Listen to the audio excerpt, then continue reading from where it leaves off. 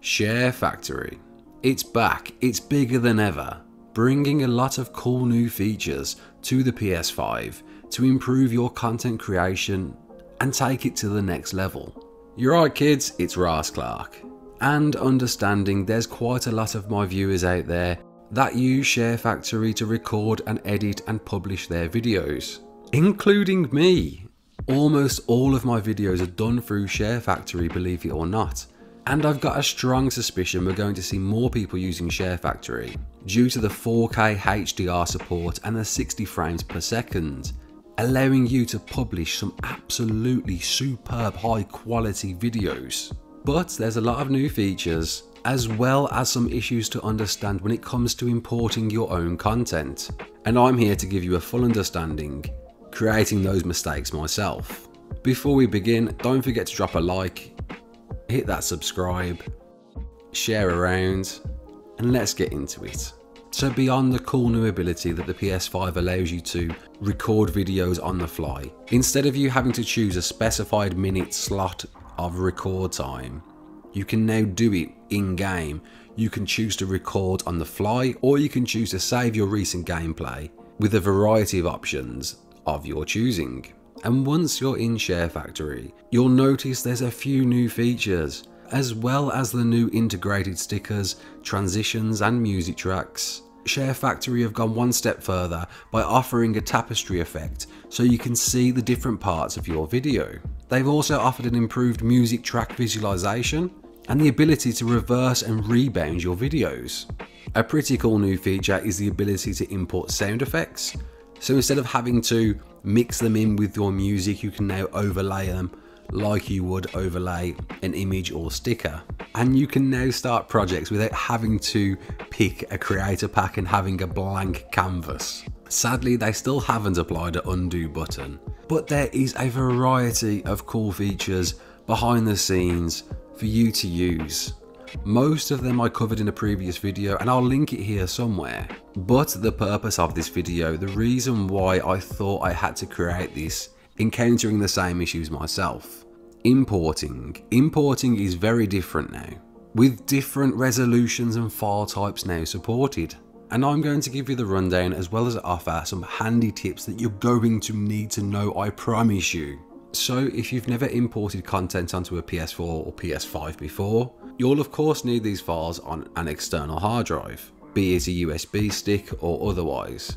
And within that, you're going to create a folder called SHAREfactory. You can do it in all caps, it doesn't matter.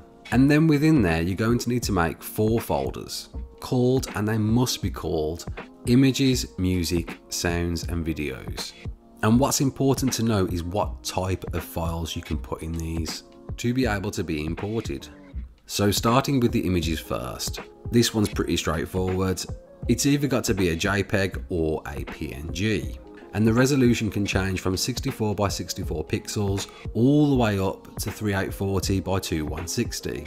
You can check the resolution of your files simply by clicking on it, and perhaps checking its properties. Music, there's a bit of leniency there, with a range of music files allowed to be imported from MP3, MP4, M4A, AAC, OGG, AMR, 3GP and 3GP2, allowing you up to a bitrate of 320 kilobytes per second. Now I know to some of you this might be going straight over your head, but don't worry, just stick to MP3. Right, sounds, the new addition to PS5. You're limited to only WAV files. They might be called WAV files. And it's no different to an MP3, but of course you're going to need some external software to convert that MP3 to a WAV or WAV file. There is a limitation on how short that sound file can be. You need a minimum of a second. Now, videos, the nitty gritty, the reason why I'm doing this video, because it took me hours to figure out and understand the issues that I was facing, and I want to ensure that you don't face the same problems.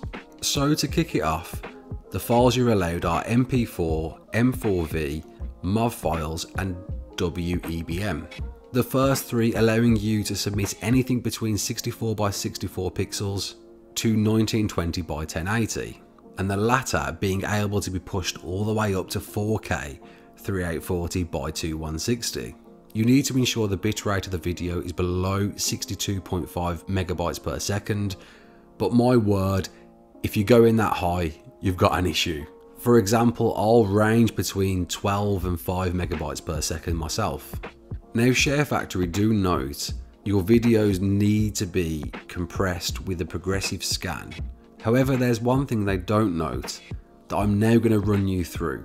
So obviously there's a variety of ways to convert videos to record videos, and I'm going to target 2 of the most popular sources and then hope that you can use this as a baseline if you're using something else. So in Streamlabs, you need to go to your settings and then look for the option called output. Now you need to make sure it's on advanced mode. Don't worry too much about the rest of this, but ensure that the profile option is selected as baseline. Baseline. This is the most important part to ensure that SHAREfactory recognizes your video. And of course you can change the resolution, and you'll want to change it to 1920 by 1080. So using any media compression software, any software to convert your video to another file type, in my case it's Adobe Encoder, and all we need to do is simply add the file, right click it, check the export settings, of course make sure it's an MP4 by selecting H.264, and then here in the video section scroll down, obviously checking it's progressive, but most importantly making sure the profile is moved from main to baseline. And from there, every video that has this setting will import correctly and I won't encounter any more issues. And that wraps it all up, kids. I hope this helps. It was a real challenge for me, so I'm hoping it's going to benefit some of you out there too. My name's Raasclark. Don't forget to like, share and subscribe. And as always, peace out.